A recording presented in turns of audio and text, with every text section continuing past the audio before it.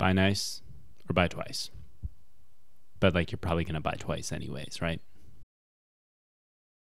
What's up? My name's Chris Tejas. I'm a photographer and videographer based in Ontario, Canada. I mainly shoot portraits, events, weddings, anything where there's a person, I'm probably going to want to photograph it. I wanted to talk today about the idea of buying cheap camera gear and why sometimes it's actually the right choice.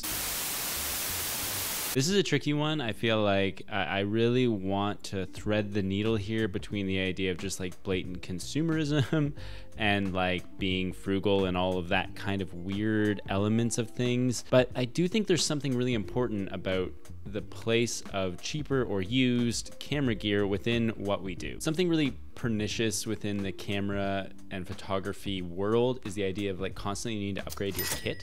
Constantly wanting the new and best thing. I don't think that that's necessary, and I don't really want to get into that because it's so expensive to like be a creator or a photographer or something and feeling like you need to upgrade all the time just to get like marginal benefits out of this new gear. But I do think if you're somebody who's new and who's starting out, you're probably just like so confused about where you should start, what you should get. Should I be getting, you know, the best gear, or should I be getting used gear?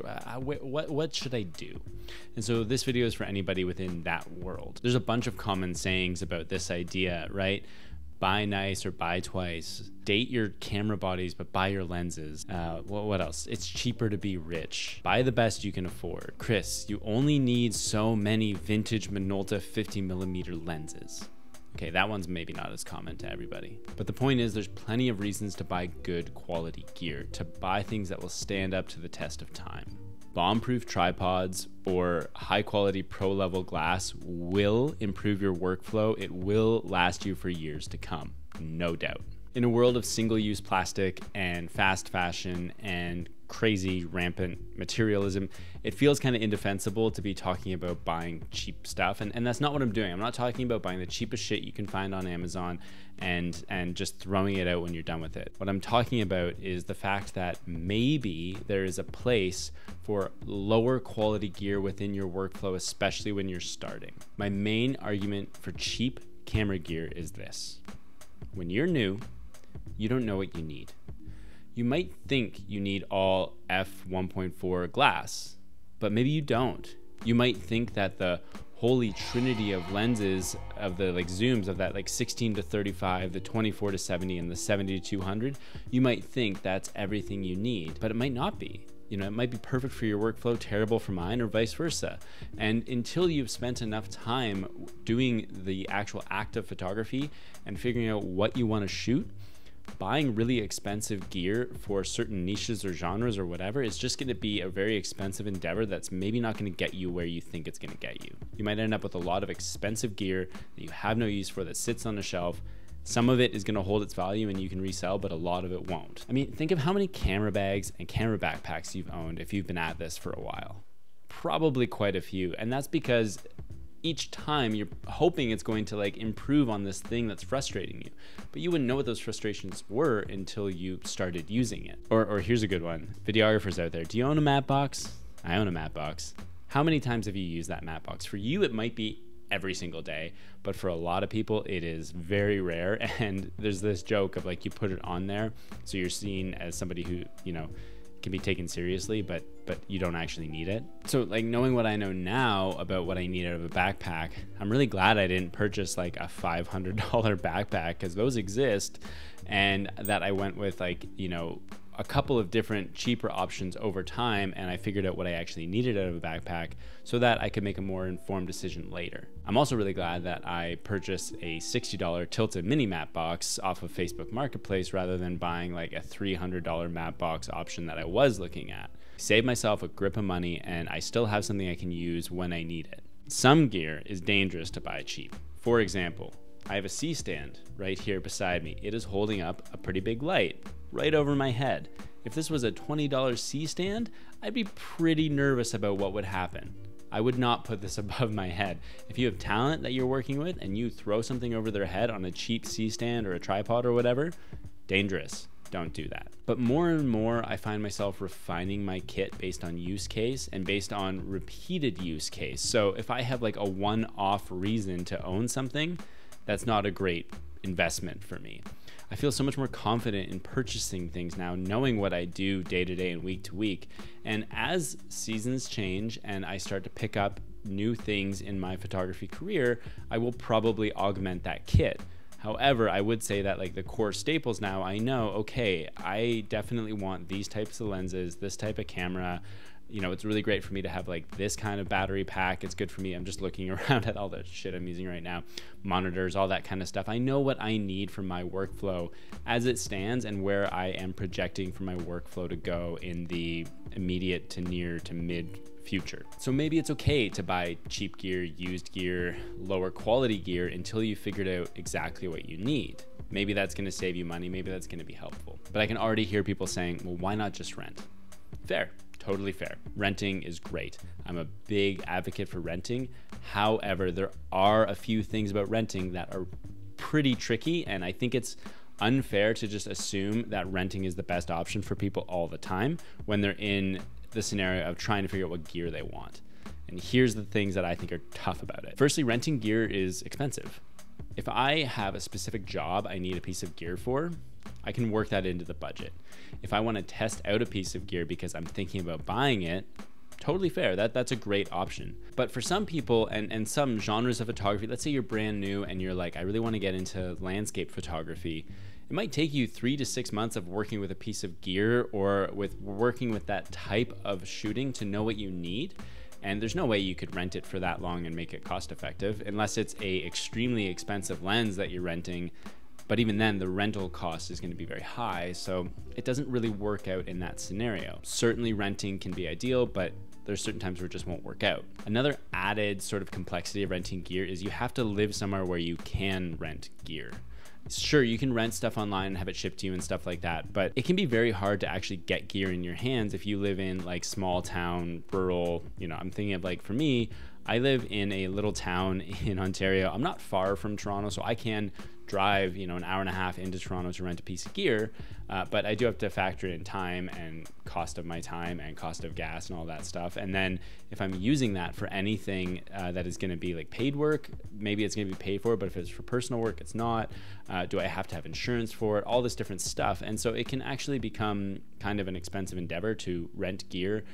And to rent it if you don't live somewhere close to there, you just can't get access to it. So renting is just not always an option for somebody. Okay, and the third thing about renting, and this is sort of mixed in with a lot of the other points here, which is that I've found that a lot of the cheaper gear that I want to try out is just not something you can rent.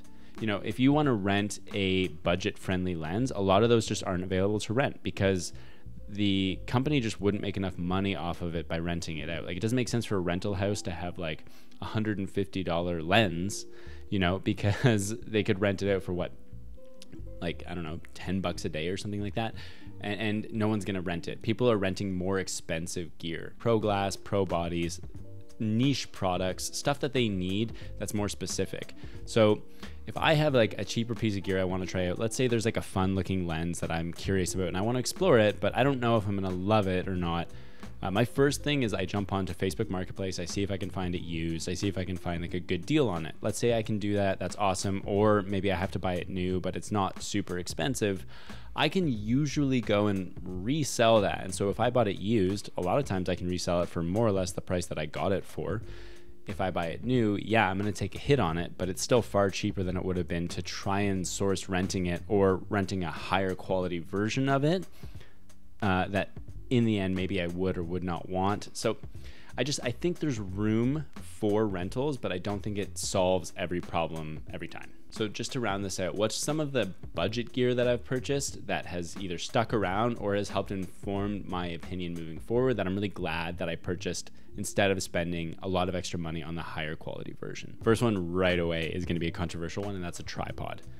Now, I do think there is a very good reason to buy a super high quality tripod. If you buy a great tripod, you could have that for so long. But you might not know what you need out of a tripod. What I thought I needed in a tripod at the very beginning is very different than what I actually use a tripod for now. Like when I first started, I was doing a lot of real estate photography. And so what I needed of a tripod then versus now when I do all this talking head stuff, all this YouTube stuff is just different. I didn't have to worry about having a tripod that could be at my eye level all the time so I could film myself because I was doing real estate stuff. If I had bought just for that niche and I paid a lot of money for like a tripod that only goes up to 54 inches, I would have been kind of hooped. And so I'm glad that I didn't buy like a cheap tripod, but I bought a more budget-friendly tripod, which I still use all the time today for that work. And then as time went on, I ended up picking up a higher quality, still used Manfrotto tripod that I can use to film me doing talking head stuff when I am standing and stuff like that. So I'm glad I bought a more budget-friendly option until I figured out what I needed it for and what kind of like, did I want like, you know, a video head tripod? Did I want photography? All that kind of stuff. I wouldn't have known at the beginning. And so if I had spent $500 or $700 on a really, really high quality tripod, I may have just sort of regretted that and just felt like I was hamstrung by the constraints of it as time went on. Number 2 is softboxes. At the beginning, when you're starting to work with lighting and softboxes and stuff like that, you probably just don't know what you need, right? Like, I'm always experimenting with lighting. You've probably seen that on this, you know, channel. I'm always trying new things, stuff. Right now, we're using this fun kind of top-down solution here. I know it's creating some like raccoon eyes and stuff, but I just wanted to see what a more like dramatic style would look like. But I don't think you always know what you need out of like diffusion and lighting, and you just don't have a good handle on all that stuff. So now when I'm doing my portrait work, I have evolved a little bit in terms of what I do, but I started with just a single light and softbox. It was like a cheap, newer, like I think probably like a 32 inch, no, not even that, like a 24 inch softbox, octabox thing. And it was cheap and it worked and it got me some nice portraits and it got me more comfortable. Now I've slowly evolved and upgraded to get into, you know, using different types of lighting and stuff like that. Speaking of lighting, I do get it. This is dark and dramatic and heavy and not my normal thing, but I thought it'd be fun to try something different.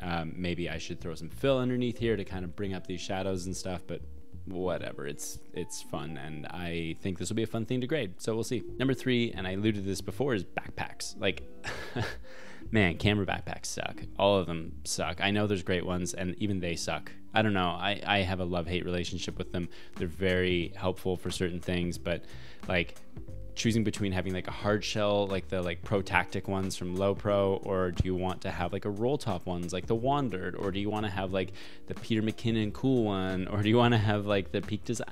There's just so many options, and I think until you've tried a bunch of different ones, like you might think you need one thing and end up with something totally different if style's getting in the way, if, you know, perception's getting in the way. Like, what might be best for you is one of those big, like, Shimoda, like, goofy backpacking backpacks for cameras, but you don't want to look that way, so then you're buying something I don't know. I think that world is very confusing, and I'm glad that I have generally just sort of, like, played around with different little things. The only things that have really stuck, I would say that the latest backpack I have, the Wandered Provoke 21 liter, is pretty good. I'm pretty happy with it. I think for most things, I do feel like I wish the camera cube was a bit bigger. I probably should have gone for a larger one, but it works for most of the things I do most of the time. And then the Peak Design Sling, the 10 liter is good. I don't love the form factor. The ergonomics I think are not 100%, but it's like the perfect size for most of what I do. And so I'm glad I spent the money on that when I did. Last thing I'm glad that I saved money on is a camera monitor. Camera monitors, I think, can be, you can spend a ton of money on those. The question that I kept asking myself was like, do I want to be able to do external recording? And when I bought the one that I did, which is the OC T5 Plus, I'm using it right now, I felt pretty confident that I didn't want to do any external recording. If I wanted to do external recording, I would have to jump up to like spending, you know, $500, $600, $700. Also, all the prices I'm talking about right now are like Canadian, so maybe it's like half that for you where you live, or 5 times, I don't know. Anyways, I am glad that I bought the one I did because it does everything I need to for now. However, I would like to start getting into doing external recording. So if I had bought like one of the more expensive monitors in the beginning that didn't do external recording because I thought I would never use it, I would have spent $300 or $400 on just like a really good quality field monitor that didn't have external recording. And then now I would have to think about, okay, I want to buy something with external recording. I've already spent like $400 or $500 on this external monitor. I want to buy another one, and that one's also going to be $500-$700. So I spent like $1,200-$1,300 maybe on 2 different monitors, as opposed to now I spent $100 on this monitor. It's doing everything I've needed to do up to now, and I know that moving forward, if I invest in a monitor, I want one with external recording. I want one with some of the other bells and whistles, and I'll feel more confident in spending that money. So I hope that makes sense. I'm wondering what you like to use, what you think is a good quality purchase for you when it comes to like that balance of quality gear, cheap gear, price, usability, all that kind of stuff. What's some stuff that you've bought that you're really glad you didn't spend a ton of extra money on because you didn't use it? That kind of stuff. Let me know in the comments. Thank you so much to everyone who's been following along. I've been getting a lot of really kind, generous comments, as well as some very, critical, some very constructive criticism, some kind of janky and shitty, and that's how this works. And I appreciate all of it because, frankly, like, I didn't put myself out here for no reason. So thank you for following along. Anyone who's new to this channel, I don't know how to express how cool it is to see people resonating with what I'm doing. And I know that there's a long way for this to go. I want to be able to put more time and effort into this. So the more people that jump on board and help me out with that, the better. And thank you. And I appreciate you. So, yeah, y'all real ones. Thanks. Peace.